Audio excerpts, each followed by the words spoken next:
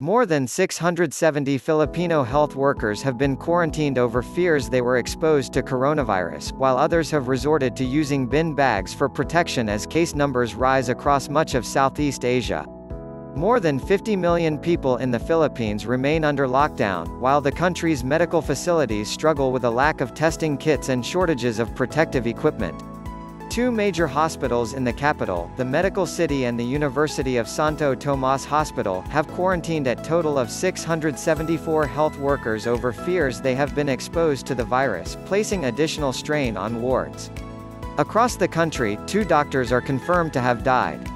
It is painful for us to hear about their deaths. This is the reality we face.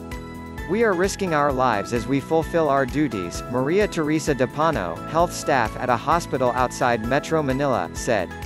Coronavirus, how Asian countries acted while the West dithered. Read more. Across the region, countries have registered a wave of recent cases, including in Indonesia, where President Joko Widodo acknowledged last week that there was a need to immediately ramp up testing.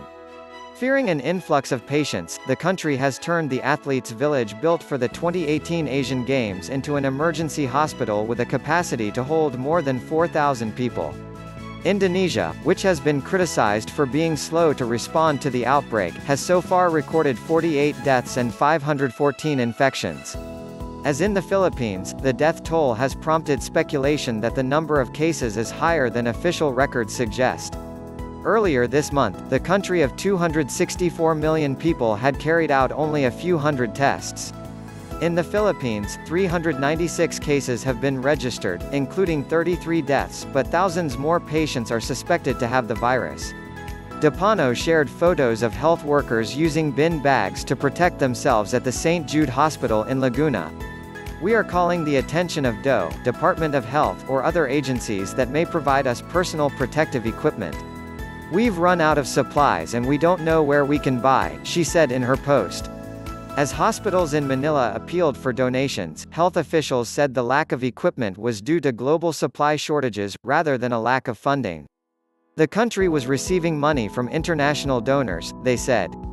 In the Indonesian capital, Jakarta, measures to stop the spread of the coronavirus were rolled out from Monday morning, after the city's governor Anies Baswedan declared a state of emergency for the next 2 weeks.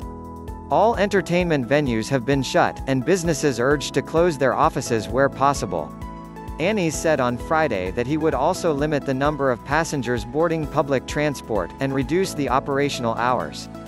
Photos shared on social media, showing cramped train carriages packed with commuters, suggest such limits aren't yet working. Widodo has so far resisted calls for a lockdown in virus-hit areas of the country, despite the tough restrictions introduced elsewhere in the region. Malaysia, which confirmed 1,306 cases as of Sunday, introduced a 2-week lockdown last week after a sudden spike in cases. The majority of these new infections are linked to a mass rally at a mosque in Kuala Lumpur, which was attended by 16,000 people earlier this month. 10 deaths have been recorded.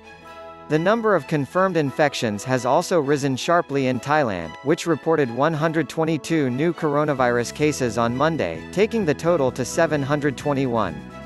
In the capital, Bangkok, almost all businesses have been ordered to shut, prompting tens of thousands of workers to board buses to leave the city this weekend.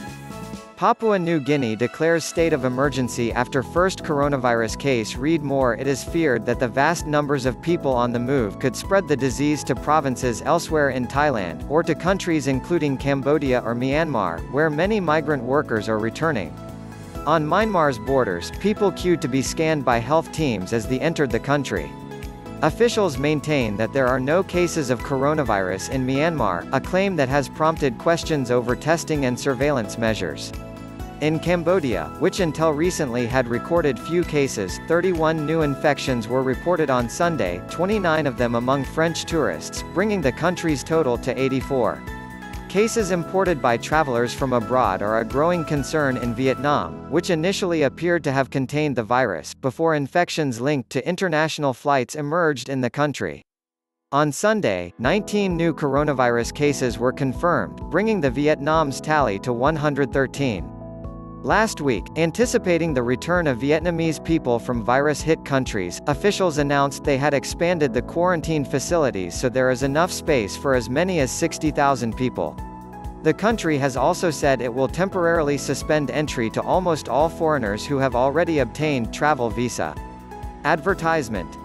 Singapore, which recorded its first 2 coronavirus-related deaths on Saturday, also stepped up entry restrictions, stating that it would close its borders to short-term visitors and some foreign laborers. The measures follow warnings from the World Health Organization, which called for countries in Southeast Asia to introduce more aggressive and whole-of-society efforts to stop the spread of the coronavirus.